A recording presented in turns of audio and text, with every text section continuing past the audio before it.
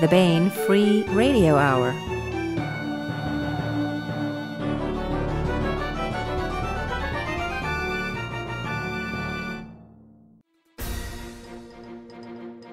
On the podcast, black hole at the center of the Milky Way identified as 250 million-year-old belly laugh at the Permian-Triassic extinction event, reversing centuries of speculation that the Earth is not the center of the universe. Plus, we continue with the complete audiobook serialization of Alliance of Equals by Sharon Lee and Steve Miller, all right now.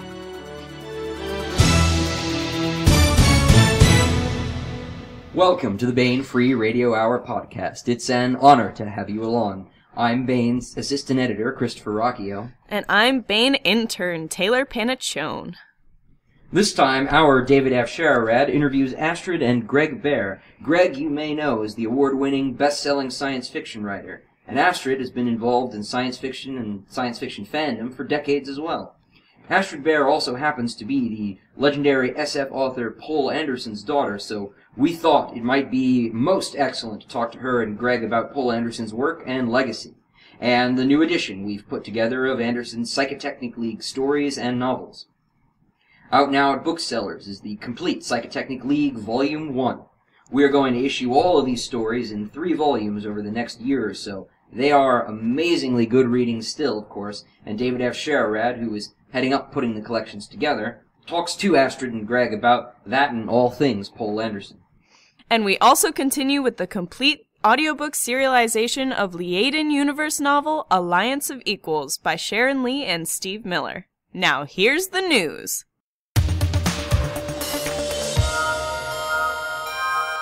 The October e-arcs have finally arrived. Tell us what an e-arc is, oh wise intern Taylor. For those of you who don't know, e-arcs are a special kind of arcane generator that we have here at our Baen offices. They run the very important task of powering the tiny mechanical butlers each of our authors have at home so that they may never run out of freshly brewed Baen-endorsed coffee. Is that really what they are, though? No. Yeah, I thought you were just joking. e-arcs stand for Electronic Advanced Reading Copies, so unfortunately, if you buy one, you won't receive a robot in the mail ready to serve you some of the finest coffee in the universe. However, you will receive a copy of a newly released book 4 months or so in advance. That's right, folks. If you've got nothing else to read and can't wait to grab a copy of your favorite author's next book, you can always go to the e-arc right away. First, there's the Cobra Trader e-arc by Timothy Zahn. This is the final heart-pounding installment of the Cobra Rebellion trilogy. 2 Cobra clans, the Moreaus and the Brooms, refuse to sit idly by as they watch their world fall under the oppressive regime known as the Dominion of Man.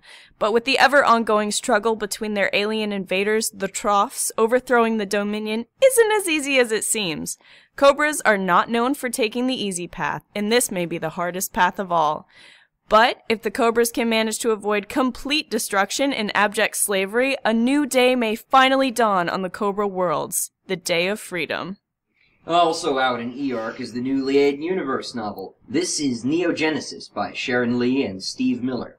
A war waged hundreds of years in the past brought forth the complex logic laws. Because humans blamed their own tools for nearly annihilating them as a species, AI navies were banned. Manufacturing and sheltering an independent logic became illegal.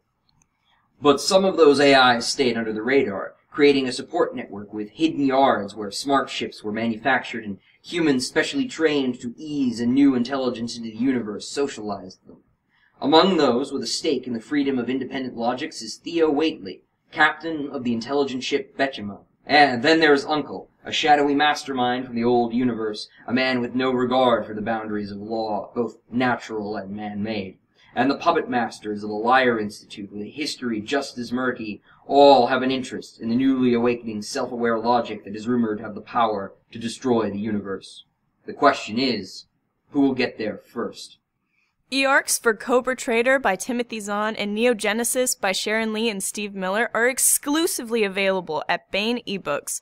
Of course, they are available in all formats, including Kindle, as are all Baen ebooks.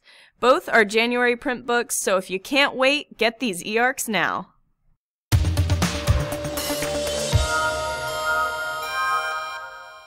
Hi everyone, it's David Afsharirad back here on the Baen Free Radio Hour. If you had hoped you were rid of me after the last few weeks of me sitting in for Tony, you will be sorely disappointed, but you will not be disappointed by our topic of conversation today, and that is Poul Anderson's The Complete Psychotechnic League, Volume 1. We are going to be talking about Mr. Anderson's original future history that he wrote, and we're going to be talking about his other works as well as his life. Joining me is a man who here on the podcast needs no introduction, Mr. Tony Daniel. I will just say, of course, he is a science fiction writer and editor at Baen Books. He does the podcast. You heard his voice 30 seconds ago. And his most recent novel is The Amber Arrow, which is a young adult high fantasy novel. Tony, thanks for sitting in on the conversation with us today. Sure. You're not going to do the interstitials? Oh, you want me to do the interstitials? I can, yeah. You want me to do everything? I'm joking, David. Go ahead. Oh, okay. Hardy har, Tony. Okay. Okay.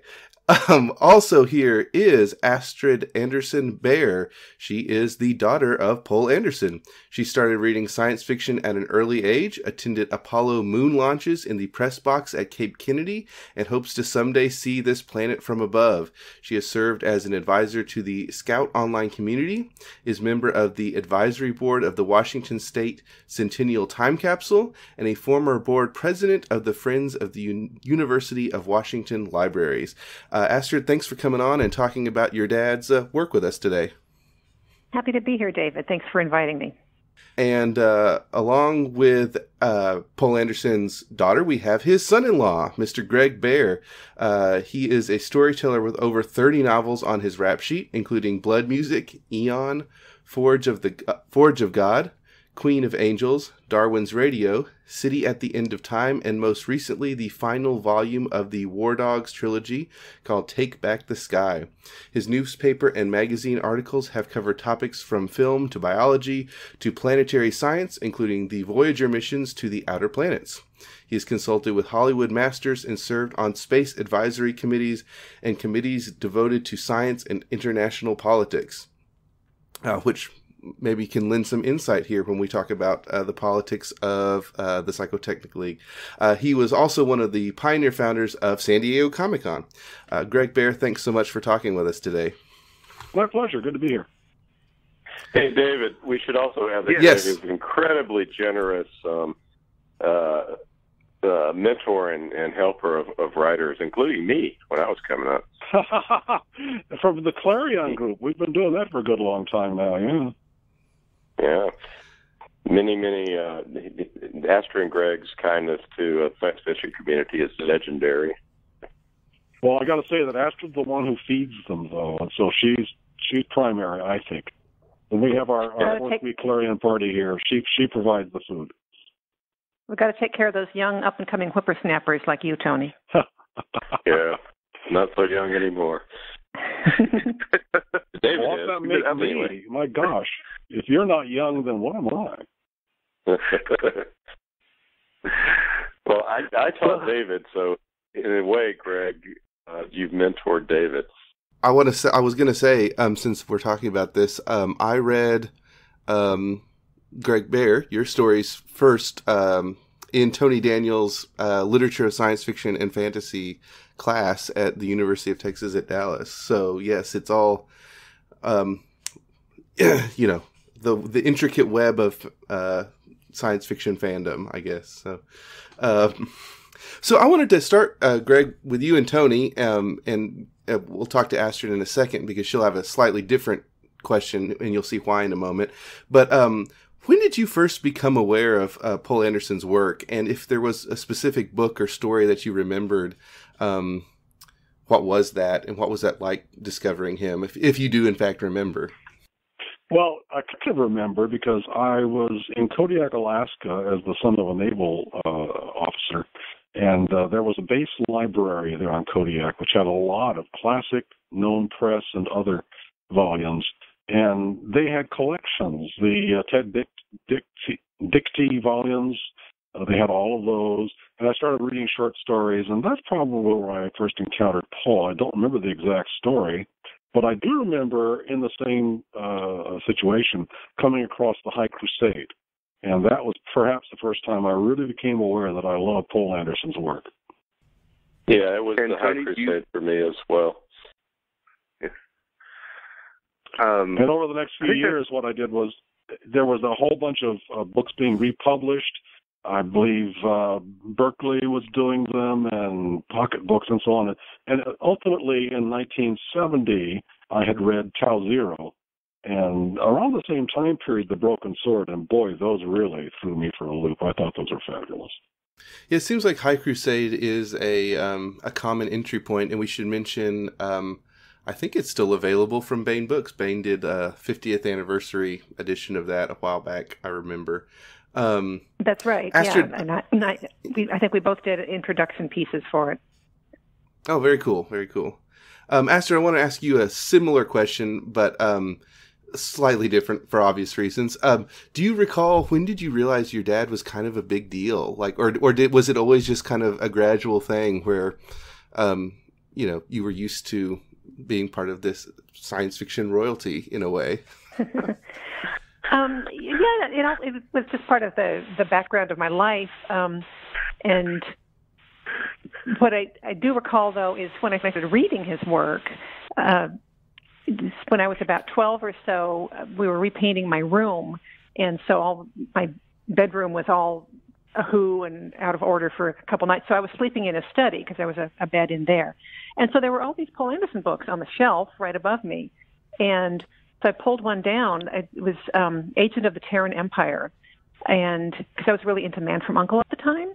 And so Agent of something or rather just kind of caught my eye. So I was reading the Flandry stories, and I thought, whoa, this is pretty good stuff. And I just started reading more Poul Anderson. So did you tell him you liked it, or did you try to play it off? You were like the jaded preteen, like, I guess it's okay, Dad. I don't remember. Let's talk about, let's talk about, for people, surely everyone, I hope everyone has heard the name Poul Anderson at least a little bit, but we should talk about him specifically. He was a very prolific and popular writer in science fiction. He won the Hugo Award 7 times, Nebula Award 3 times. He's a Grand Master of the Science Fiction Writers of America. Wrote over 100 novels and story collections, several hundred short stories. And he was part of that first wave, really, I mean, I guess Jules Verne and H.G. Wells, but that golden age of science fiction with Robert A. Heinlein and Isaac Asimov and Arthur C. Clarke. And I just wonder, Astrid, maybe you have some insight into this, because it's hard to imagine now how underground science fiction was back when he was getting into it and writing it. And I just wonder, did he have any stories about what appealed to him as a young man that drew him to this kind of fiction, which at the time was kind of sneered at and looked down upon and very underground, as I said? Right, and to go back a little bit, I would say he was kind of third wave. So you'd have Verne and Wells, and then there were the great pulp writers of the 20s and 30s, Jack Williamson and Clifford Seamock and so on. And so I was just rereading an essay my dad did for contemporary authors. I was kind of going over how we got into science fiction. So I have a better answer for this than I might have had yesterday. So he hadn't been reading science fiction as a very young man, but he had a friend that he'd met in high school who sent him. And then he, when they were living in D.C. for a while, and then later, this friend mailed him a box of books in Minnesota, and which included some pulp science fiction and like Planet Stories and stuff. And he had not dived into it before that, but he trusted his friend and started reading this stuff and thought, wow, this is really good stuff. Got a similar experience to me, and just got kind of hooked into it. And then later, when he went to the University of Minnesota for college, he connected with the Minneapolis Science Fiction Club, whatever it was called at the time, and got to meet Clifford Seamock, who was kind of a mentor to him, and one of the gods on earth, as he put in this essay, that to be able to meet Clifford Seamock was amazing to him. And so that just drew him into the field and inspired him to continue writing, because he'd been doing that, and so he started selling stories while he was still in college. Very cool. So let's talk a little bit about the Complete Psychotechnic League. This is the first volume. Jim Baen brought these out while he was working at Tor, and Baen is now reissuing them.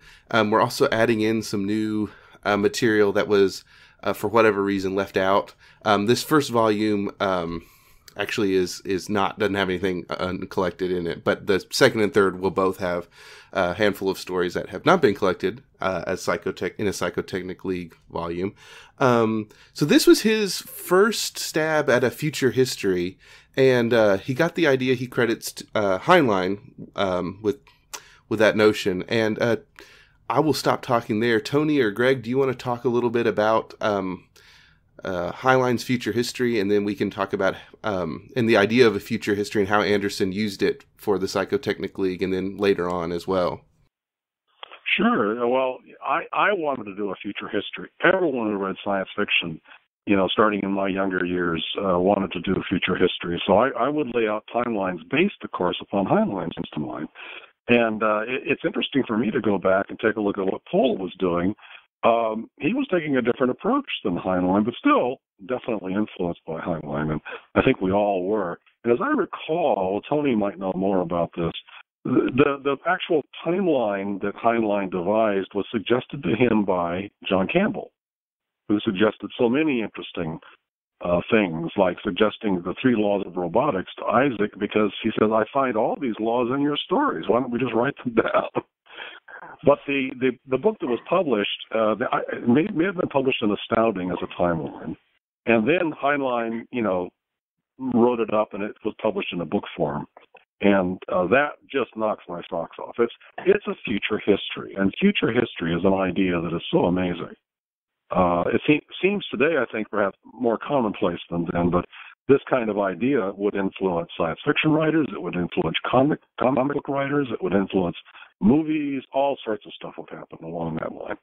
Yeah, Tony, do you have anything to add to that, or? Well, how does the only thing I was trying to remember how it came about that from the recent Heinlein biography, how it came about that thing got published. I believe that Heinlein had worked it out, and then Campbell saw it and said, I want to put this in the magazine. That makes sense. It became public after that, and so he had to,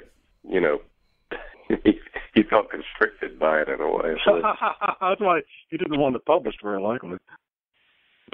And then as far as my dad's timeline for Psychotechnic League, I don't remember ever seeing that document, so I don't know when he might have started it or what it might have looked like. But it's interesting that he got started with this relatively early in his career. I think the first story was in... Go ahead, Astrid. I'm sorry. Oh, I was saying, it's interesting that he got started with it in 1947, so I don't know if he started a document with the future history at that time, or maybe realized a couple of years into it that, these things kind of all go together, and let me pin this down, and as I write stories, I'll see how they fit into this larger thing. I'm afraid I don't have any insights into. Yeah, so I don't know. I don't know if he actually wrote it down to start. There is a sort of a grid in, and I wish I had this at my fingertips, an early 50s issue of probably Astounding.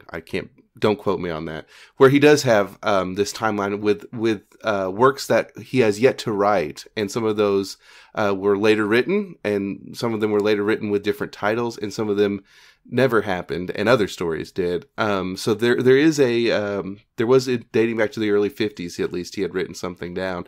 Later, when Sandra Meisel, who we'll talk about here in a moment, wrote the interstitial material for the Tor Jim Baen books, she took that and expanded it, using, in retrospect, everything that had been published. So, but at least by the early 50s, he had an idea of what he was wanting to do and had it written down, and it was published. So, as you said, it's interesting because it is early in his career, right?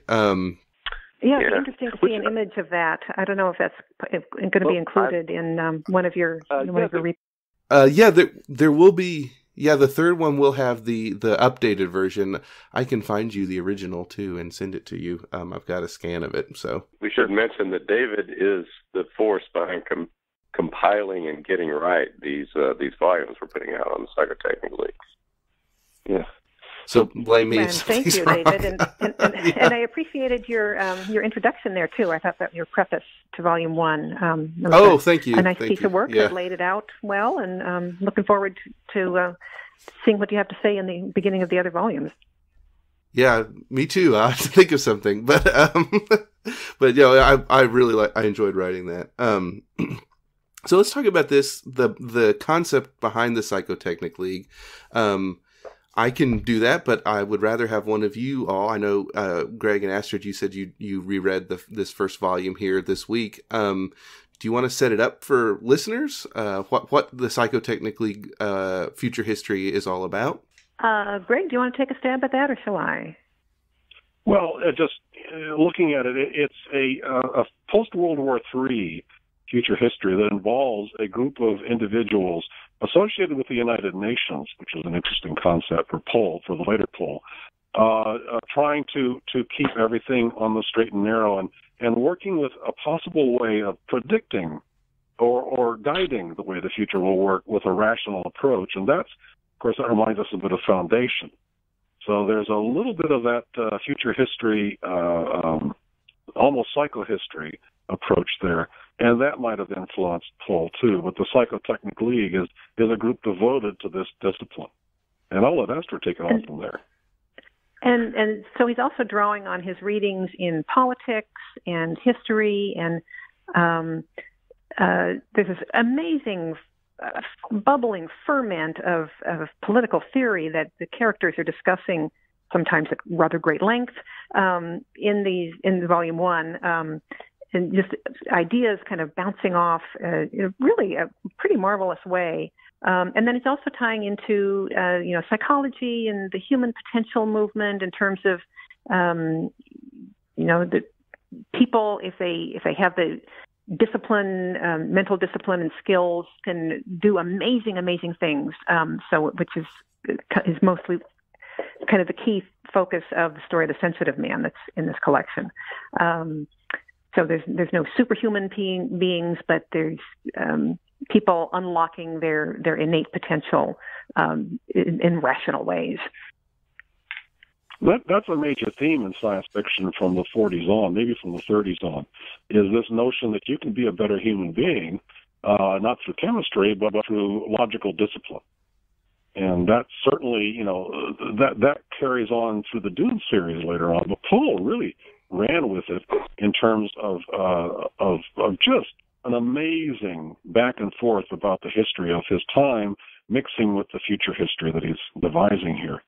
And he's throwing these ideas out, and as I'm rereading these stories, I'm going, this is amazing. This is what made science fiction so extraordinary for people who were nerds back in the 40s and 50s, is these stories gave them so much material to think about. It was like, dealing with a high energy drink here of ideas, and rereading these things. Poul is second to none in terms of his ability to prognosticate a kind of future that is totally believable. Right, and there'll be a pivotal event, and then the logical consequences from that, and branching paths, and so on. So it's really kind of a tour de force of predictive, not serious predictive, but just following political trends and the Heinlein phrase, if this goes on, then what happens next? Right. Gregory Benford describes science fiction to us as a dialogue, where you're just constantly, every writer is in dialogue with all the other writers, and you're all in dialogue with your fans. And when you get together at conventions, the fans come up to you and discuss and suggest things, and the writers borrow from each other. Sometimes we steal from each other, and all of that is in fact completely true. And there's so much material that Poul laid down that just bubbles up elsewhere too over the years. I mean, you can find it in science fiction TV shows, you can find it in movies, all these things that are going on. bubble out into the whole reach of popular science fiction. Yeah, one thing that I love about, and it's not to say that people are not writing this kind of science fiction today, they are, but from that period was you had, just like you say, such a rich cocktail of interesting ideas coming together in ways that no one had really thought about before. And but at the same time, these stories are very, like, they're fast-paced kind of espionage adventure tales with really strong characters at the same time. Absolutely.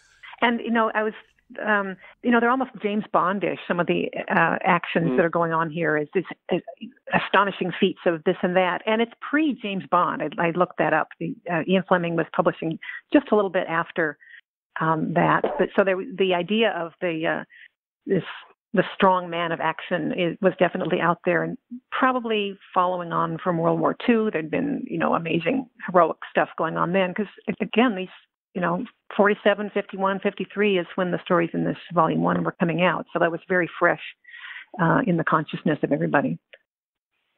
Well, Poul leaped onto the stage pretty prominently right away. And being a writer for Astounding and a number of other magazines, he really attracted a solid support from John W. Campbell Jr.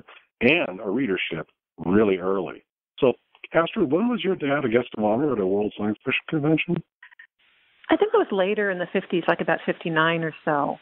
But, yeah, relatively quick for an emerging writer. Right, he was also quite celebrated through the 50s, and appeared a lot of different stories, a lot of different series appeared in Astounding, but also other magazines. And he was a wide-ranging writer. He could write fantasy, he could write this science fiction, he could write these future history stories, he could write philosophical science fiction. He loved it all, and when he sat down to do it, I think he just could create a whole range of these visions and tastes. Well, I wanted to talk a little bit about the politics, not to get too political, but in his afterword that is reproduced here, this was an afterword he wrote in the 80s when Jim Baen brought these out, collected them all together. He talks about he abandoned this in the last one was written in 68, but he had mostly left off this by the mid-50s. And part of the reason, which in my little preface I said was great for the world, but maybe not so good for his stories, was that World War III didn't happen. So, a mixed bag that we didn't... Sure, but it did not happen as he had predicted, and he was saying other technologies that he did not predict. It just became cumbersome to try to carry this on. And the other reason is he said his politics had changed quite a bit. As you said, in the Psychotechnic League stories, there's a one world government, kind of the UN is the one world government, but he no longer thought that was a great idea. And I wonder if we could just talk about that a little bit. Like I said, we don't have to get too political, but I just think that's an interesting shift that happened there. He was. He voted libertarian for the last few elections that he voted in. He died in 2001. So he definitely became more conservative as he got older, and it's just part of what he was. Yeah, his politics were fascinating, but he also wanted to help shape the future, too. So when we were working with Larry Niven and Jerry Pournelle and their group and the Citizens Advisory Council, Poul was there. And he was hoping to diffuse the last possibilities of the Third World War by helping create missile defense and all that kind of thing. And that was a hugely interesting and controversial project that he was involved in, but he was dedicated to it. And I think what was happening was that the whole one world concept had started in the 1930s. Possibly Wendell Willkie, although don't quote me on that. But the whole notion that we needed a world government is found in Asimov. Asimov, I don't think, ever really lost that urge. Heinlein dabbled with it, but Heinlein was kind of a little more critical of the idea. And Poul is working commercially out of that particular philosophy. And as he develops, he says to himself, I'm not sure I can convince myself of that. So that he also grew away from the whole United Nations concept as the Cold War progressed, and they seem to be less and less effective. But the notion of getting more and more conservative is he was actually changing his approach from a one-ruled approach to a more diversified approach, and that could be an entire study of its own. And perhaps Sandra Meisel has discusses this in her interstices, as you put them, because she's very good at what she's very aware of what's going on here. But he was also definitely he remained anti-authoritarian throughout his life, and so the government of Venus that's in the Big Rain in this collection, he's showing you piece by piece how truly awful this isolated, power-hungry group of people are, and then the character is working to overturn that. So I think that general idea is something that he kept throughout his life, that authoritarianism is a bad thing. Which I think a lot of writers would have agreed with, and certainly his mentors. Think about Seamock with City and Heinlein. Seamock was often a kind of a pastoral writer. He liked the ideas of people living in the countryside and so on, and that was his approach. Heinlein was I think my dad also political systems. Speaking of pastoral and Seamock, I think my dad might have picked up on and loved writing about the natural world, and does it beautifully. In a way similar to the way Seamock does, evoking the countryside. For Seamock, it's often the Midwestern plains and so on, and for my dad, it's more diverse around the world. So it could be the mountains in Canada or islands off in the Pacific somewhere. But he loved writing about nature and really did it very beautifully, I think. Yeah, and he pretty clearly wanted to be a Viking. Or thought he had been. Right. He does the sea very well. He does, yes. And so his dad had a sailboat that he had built, and so they sailed around in the Gulf of Mexico when he was a young boy, and then he did some sailing with friends later on as an adult. And he and Jerry Pournelle memorably tried to sail Jerry's small sailboat from Seattle down to the Los Angeles area after Jerry had moved from Seattle, and they didn't make it out into the Pacific Ocean because a horrible storm came up and they got stuck at Cape Flattery, Washington for days and days and ran out of time. But that was a memorable time indeed. Well, we mentioned Sandra Meisel again. So what she did. And she's going to be writing some new ones for the stories that were not collected. When they put this together, I think, in his afterword, Poul Anderson says how he wasn't really quite sure how to handle this because it's the 80s now. I haven't written anything in this. It doesn't really match up. And what she did was pretty clever, I think, which is that she kind of repositioned this as an alternate future history. And I think it works really well in that way to think about it, rather than try to go back through and monkey with things to make it line up, which sometimes works better than others, but often feels weird to me when authors do that. I just wonder, I know that Baen Books, excuse me. Goodness. Okay. I know Baen now are reissuing quite a few Anderson titles. We mentioned High Crusade. We've done the Dominic Flandry books. Going to be doing the Hoka books that he wrote with Gordon Dixon. And of course the second and third volumes of this Psychotechnic. But Poul had a relationship with Jim Baen when before Baen Books, and I just wonder if you guys had any insight how that working relationship came about. I think they probably must have met at a science fiction convention, and Jim was probably bought something from him, and then they got to be good friends, and just stayed in touch and enjoyed hanging out with each other. And when Jim moved on to Baen Books, he took the opportunity to publish more of my dad's stuff. I remember Greg and I were at dinner with Jim once, and he was saying something like, it's the easiest thing in the world to make some money off of Poul Anderson and just grab some stories together and put them out in a collection, and they make money. Well, Jim was also editor at Ace when a lot of the paperbacks of Poul's collections were put together with Michael Whalen covers.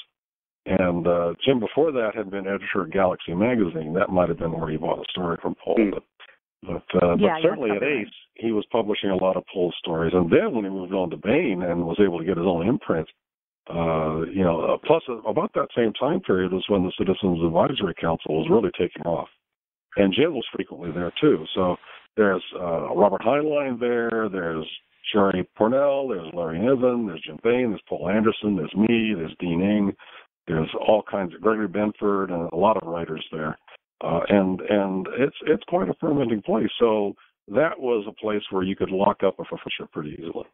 Well, we're kind of up against the timeline. We could keep going, of course, but we've got 2 more volumes of this. We might want to do this again, so maybe we shouldn't talk about everything.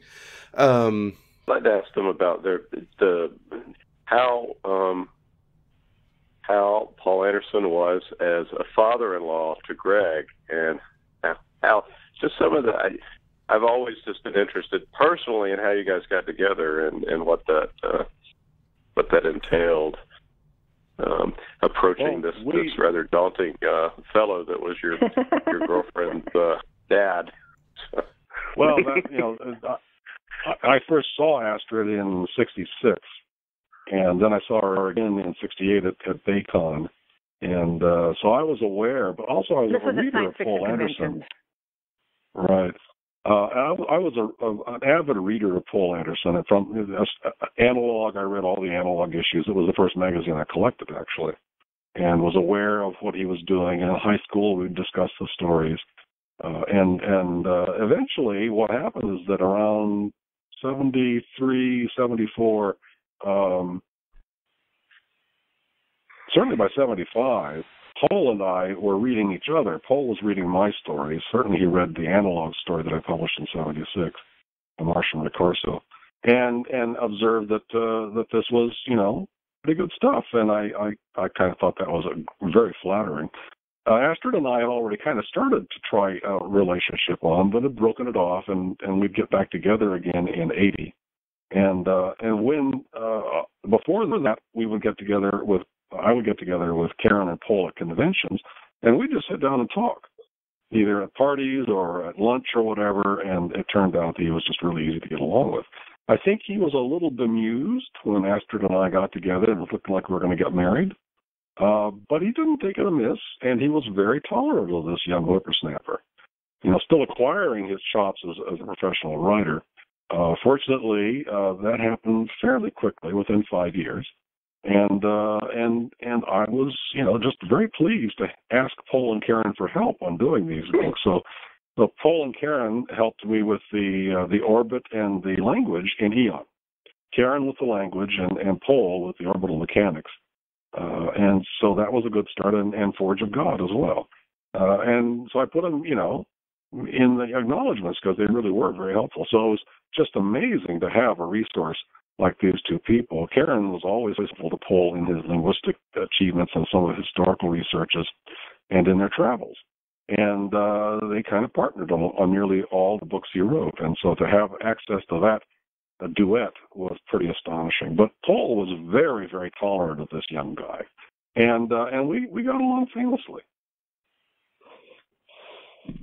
Well, that's cool. Yeah, Astrid, I think he was quite delighted with Greg's success and proud of it, and happy to see that he was doing so well. But every time we got together, come to the house. Involved in science fiction. Sorry. Yeah, every time Poul would come to the house, I'd have a stack of books for him to sign, so that was always good too. Yes, we writers enjoyed. I wanted to ask Astrid about her involvement in the science fiction community as well. I mean, you didn't have to become involved. I guess you that grew organically outside of just being Paul and Karen's daughter. You right. were a big reader, it was a big part of our social life. Growing up in the Bay Area in the 1960s. We went to Little Men's Meetings, which was a science fiction club there, and then also the Society for Creative Anachronism got started, kind of branched off from, we knew a lot of those people from the science fiction community. There was a big overlap when the SCA first got started. So I had friends, and we went to, we went to WesterCon every year, the West Coast Convention, and then WorldCon sometimes when it was convenient. So I had friends there on my own. And then as those friends started putting on conventions, I wanted to be involved. So I was on a couple of convention committees and did various things. So it was just, part of the community I grew up in. And, you want to be part and do some things. And like you say, grew organically. Yeah. Like, for instance, you were a masquerader, like seriously talented, or are, right? Back in the day, though, you're heavily. Right. Is that true? I think I remember. She was a master costumer, and she. I haven't done it in some years, but my mother started doing that. So she was doing convention masquerades, when I was very young, and so I thought that was a neat thing to do. And she taught me how to sew and would help me with some stuff. And then I went on and did costuming on my own. Famously, we did one costume together at the 1969 WorldCon at St. Louis Con, which was the Bat and the Bitten, which everybody who was there still talks about it to this day. It was pretty dramatic. And there's photographic evidence of it out there. Well, I've always heard you were crazy good at it. So. Well, thank you. I was most active when costuming was kind of simpler than it became in the 1980s. It got really, really elaborate, 80s and early 90s, and I had mostly done my best work in the 70s and early 80s. So I was able to win 3 major prizes at conventions and became what's called a master costumer if you've won 3 or more. It's but back when it was easier to do, I guess is what I'm trying to say. But it's a lot of fun and an art form peculiar to our community. The 1 or 2 minute presentation performance art thing. She even got me up on stage for one convention, and we did a performance together, and she was great. So it was tremendous fun. We had Gary Owen announcing us at that. I think it was a Comic-Con, wasn't it? It was at Comic-Con, yeah. And, of course, Gary Owen was the announcer for Laugh-In, so that was great. That was wonderful. Yeah. Yeah, he did a great job of it. But it is interesting. This is a whole other podcast topic, Tony. Maybe we should do this sometime. But just how much the cosplay is part of, people go just to do that now at conventions. I've got friends who go to Dragon Con and they go to panels, but they're really there just to show off their costumes. And it's fascinating to me how that's evolved over time in the field. So. In the 50s and 60s, people were getting involved just to play poker at the convention. So there'd be rooms full of smoke and poker players. And, a lot of people had their hobbies. Science fiction was just a goddamn hobby was actually one of the major phrases. But then science fiction as a way of life was also the alternative phrase. But there were poker players, there were costumers. Fandom is a way of life, true. And fandom was pretty extensive because that included self-publishing, it included fanzines, and to my mind, the fanzine revolution in the letter columns and the magazines and the journalistic fanzines of the 20s and so on are kind of the beginning of the internet today.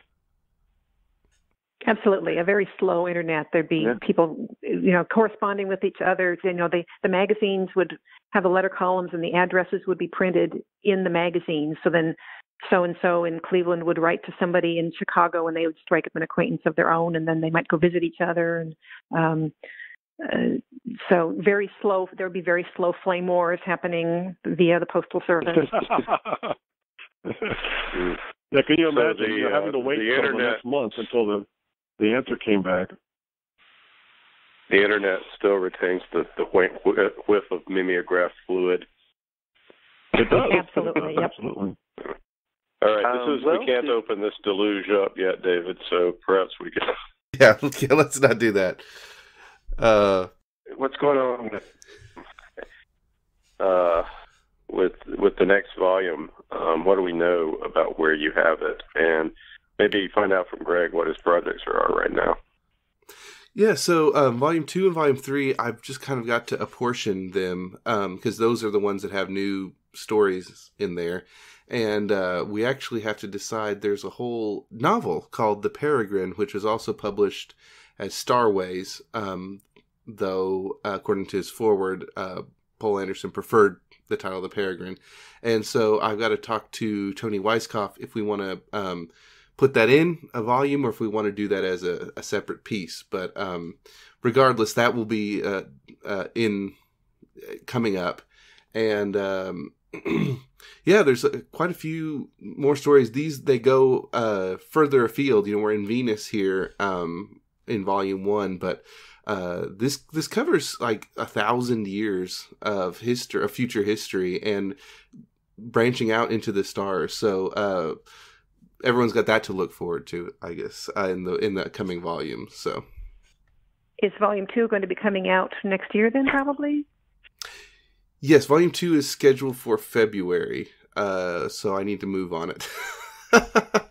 But and as I said, you guys are making me sweat here doing this. No, Sandra Meisel is going to be doing. We're going to be reprinting her interstitial material as we did in this first one, but she's also going to be writing new pieces for the uncollected stories that have never appeared in a Psychotechnic League volume. So if you like the Psychotechnic League stuff, this is going to be the definitive edition of it. And yes, 2 is in February and 3 is sometime next summer. I would have to look at the exact month. So, well, excellent. So we're pretty close. I look forward to rereading series of releases. Yeah, it's going to be all together under one cover, and nice that Sandra's doing some more of that future history material that kind of ties it all together. Yeah, and as I said, we're also Hocus Pocus and the other, the Hoka books that he co-wrote with Gordon R. Dixon. I do not know when those are coming out, but I do know that is happening. So, because we've also been doing Gordy Dixon's books, reissuing a lot of those. So, Baen is, I think, doing a great service to everybody, keeping these old masters in print, if I do say so. Absolutely, that's great stuff, and it's much appreciated. Greg, Tony had asked, and I'm curious too, what have you got in the works as far as upcoming books or stories? Well, they just published all 3 of the War Dogs volumes in a 1-volume set. Well, that's available from Orbit now, and I'll be getting to a new contract, I hope, real soon now, for 3 books, a trilogy that I'm working on. And then at the moment, I'm kind of taking an extended vacation by working on a fantasy that is Elizabethan in some respects, but also metaphysical, and it's quite rich and strange. I'm having to learn Elizabethan grammar, and that's always fun. It sounds like quite the relaxing vacation studying Elizabethan grammar, but hey, for a writer that's... Paul did it in Midsummer Tempest, and I'm actually using his book as a model for how to do the dialogue in Elizabethan. And he does a very good job of it in Midsummer Tempest, which I also highly recommend. Are you guys bringing that out, or is that some other publishing season? I do not know, to be honest with you. I don't know if that's one we have the rights to or not. So I think Midsummer Tempest is available as an ebook from Open Road, and I don't know if there's a print contract on it right now. Okay, very good. I highly recommend it. All right. Well, I just want to say thanks again. This has been a lot of fun hearing these stories about the great Poul Anderson, sort of from the source here. So I'll just say thank you so much to Astrid and Greg Bear, and of course Tony Daniel. Thank you for being on. The book again is The Complete Psychotechnic League Volume 1. It is out now, so you can go out and pick it up and read it, and wait with bated breath for volumes 2 and 3 next year. So thanks so much, everybody. Our pleasure. Thanks, Great guys. to talk with you. Thanks, David and Tony.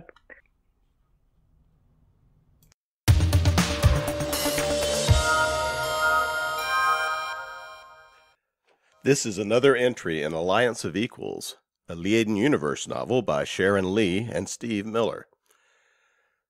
Beset by the angry remnants of the Department of the Interior and challenged at every turn by opportunists on their new homeworld of Surebleak and low on funds, Clan Corval desperately needs to reestablish its position as one of the top trading clans in known space. To this end, Master Trader Sean Yosgalen and Corval's premier trade ship Dutiful Passage is on a mission to establish new business associations and to build a strong primary route that links well with existing loops and secondary routes. But reestablishing trade and preserving the lives of the few remaining members of the clan aren't all of Corval's problem. Matters come to a head as Dutiful Passage, accustomed to being welcomed and feted at those ports on its call list, finds itself denied docking and blacklisting while agents of the DOI mount armed attacks on others of Corval's traders under the very eyes of port security systems. Traveling with Dutiful Trader on this unsettling journey is Paddy Yosgalen, the master trader's heir and his apprentice. Paddy is eager to make up for time lost due to Corval's unpleasantness with the Department of the Interior, but she is also keeping a secret so intense that her coming of age and perhaps her very life is threatened by it. And here is the latest entry in Sharon Lee and Steve Miller's Alliance of Equals. Are you acquainted with Mentor Yo? Tokol asked. The three of them were gathered round the galley table, the two human members with tea mugs before them. Tali shook his head. It's not like we have conventions, he said. Given that what we do is on the gray side, we trade info and names when we do meet each other, but I've been out of the loop for a while. Yo might be a rising star for all of me. Talked sensible and knew protocols, had a real good idea exactly how much of a juggling act it's likely to be, slipping the contents of 13 into 1.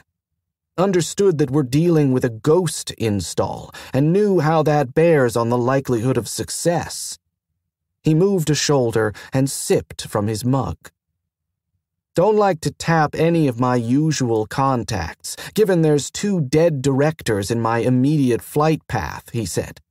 No sense spreading trouble around. I understand, Tokol said. I will query my contacts, if that would be helpful, Mentor Tali. It would be, he said. Helpful. Thanks. No trouble, Tokol said, assigning part of her attention to the search. Hasenthal stirred, then stilled, looking down into her tea. Question, Has? Tali asked her. She looked up, frowning. I am ignorant of your work, she said slowly. But I wonder, given yourself and Pilot Tokol, is there a need for Mentor Yo's assistance? Tali raised his eyebrows, but said nothing. Tokol therefore answered. I am not a trained mentor. At the most, I would stand as Tali's assistant, she said. It might be that I would have some particular advantage in the juggling act of moving the Admiral into a more secure environment. It is also possible that I may serve as a role model, as I will be the first of our kind the Admiral will have met. She decided not to mention the Admiral's contact with Jeeves, which was not, she thought in her own defense, meeting. Nor could it be said that Admiral Bunter had met Beshimo, his creator, or possibly co-creator. I might lead by example, she continued, and saw Tali nod. Just as a rule of thumb, it's better to have trained help on hand in a tricky operation, he said. If Yo's any good, is willing to be my second and follow directions, I can't see but what that increases the chances of the Admiral surviving." Hasenthal nodded and said, "Mentor Yo knew you. Your reputation." Tolly half laughed. "Yeah, well, I've got some notoriety attached to me," he said, and it appeared he would say no more, which was a poor use, Tokul thought, of Hasenthal's curiosity. "He is modest," she said, turning her faceplate toward the big woman and allowing a smile to be seen. "His work with Elzenvok alone must have gained him a place in such textbooks as aspiring mentors receive." "Elzenvok?" Hasenthal repeated. "One of my most notable failures," Tolly said, shaking his head. "I am mistaken," Tokul said, when it seemed that, again, he would speak no further. "He is not modest, but deceitful." "The patient died," Tolly said. "That's not a success." Tokul considered him. In fact, he did not appear proud, nor even humorous.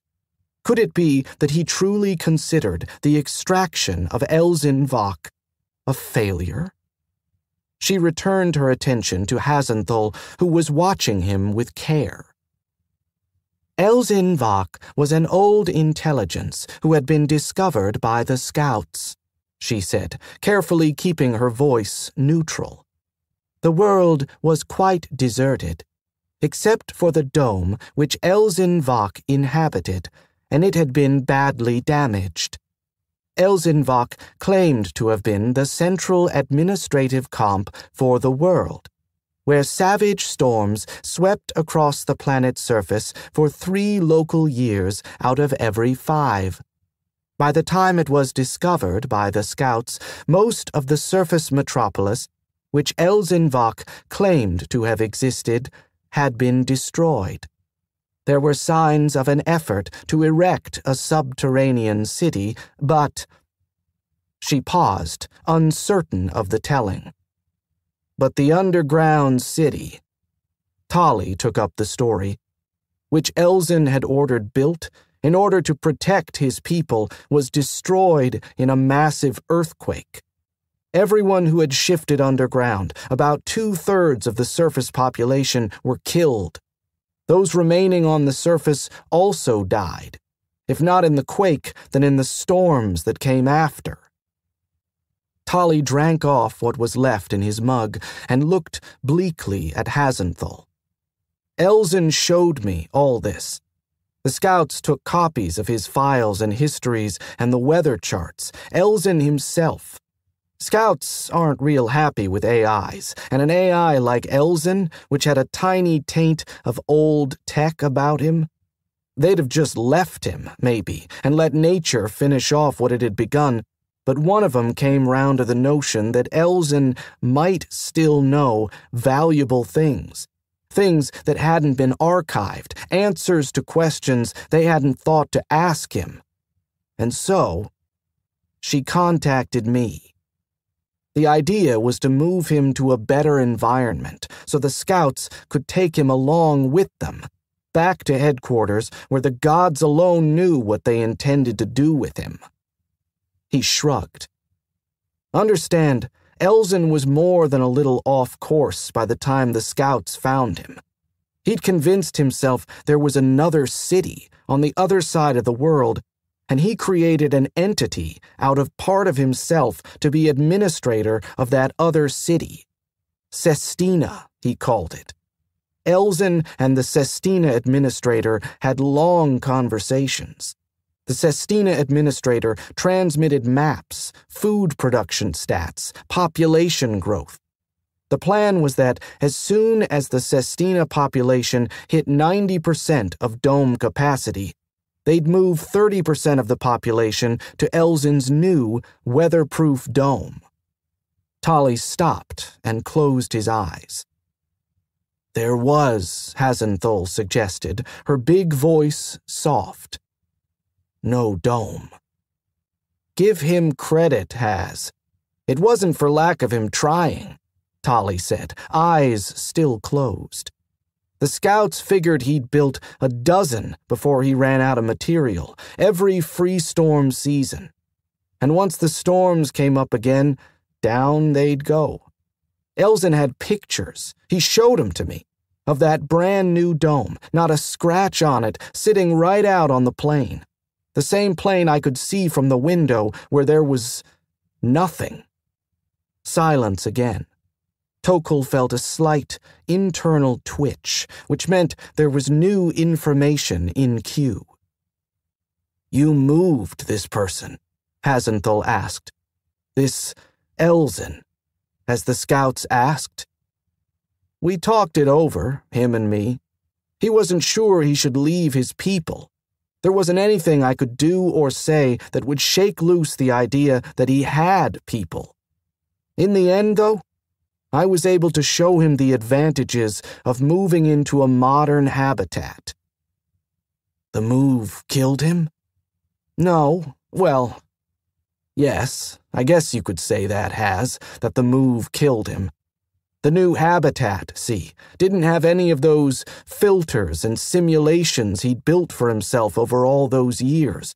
So when he looked out with his brand new sensors over his city, and he saw what I saw, a jungle of girders and blasted habitats half buried in dust. If he'd been human, I'd have said it broke his heart. As it was, he just stopped. I ran diagnostics. The environment functioned. The files were uncorrupted. There was room enough and more. But Elzen was gone. And the scouts didn't get their AI to interrogate. I imagine they had to explain the expenditure to somebody, too, but that wasn't my problem. I got paid. I have seen, Tokul said, the tapes of the extraction process, Mentor. The scouts themselves said they doubted anyone else could have brought Elzen safely into the new architecture, save yourself. The move did not kill him. If we must, let us say that his filters failed. There was a small silence before Tolly's mouth twisted and he looked up at her. All right, pilot. Let's say that. Very good, she said briskly. I have information. One moment. She brought the files forward and scanned them. One encoded in Jeeves's familiar and comforting protocols, the other flat and cold, mere facts garnered from those archives available to her, which were not filtered through Jeeves. Inkirani Yo, she said to the two expectant humans in the galley, is a journeyman mentor, with 2 births and 1 transfer to her own name. She paused and added, one of the births was contracted by Crystal Energy Consultants. Tolly betrayed no distress. His pulse remained calm, his breathing relaxed. Hasenthal seemed confused, but not in any way upset. Crystal Energy's owned by a man called Uncle Has, Tolly said, apparently noticing her confusion. Uncle's been around for a long time. In fact, it just seems to work out for those of us who've tried to do the math that he came over from the old universe. Hasenthal frowned. Uncle is as Pilot Tokul? No, he's human. Best guess, again, from those of us who are more curious than sensible, is that he's serial, what you'd call a clone. He stretched and gave the big woman a grin, apparently enjoying her expression of careful neutrality. He's just a neighbor, Has. You don't bother him, he doesn't bother you, unless he has what he considers to be a good reason. He looked back to Tokul. We all wind up working for the uncle or somebody close once or twice. It's what comes of living on the gray side. What else has Mentor Yo done? Tokel hesitated, as if she were consulting the document again, relieved at his phrasing. He was interested in field experience only. That was well. Mentor Yo also has a long list of assists from names known to me and to you also, I believe, Mentor. She swayed slightly on her lifters, a half bow in recognition of a venerable name in the field indeed. Mentor Yo assisted in a deactivation, serving as second to Fron Kellenet. Tolly stirred at that. She's good, Mentor Kellenet, he said softly. Worked with her myself. Yes, Tokel said, and closed the file. She angled her face toward Tolly, allowing serious eyes to be seen. I believe that having Mentor Yo on hand to lend her skill might be prudent. There can, I think, be no doubt of her discretion given her choice of career. Tolly rubbed his nose, nodded. Agreed. I'll just call Ahab Isaias and give the mentor the good news then. Shall I?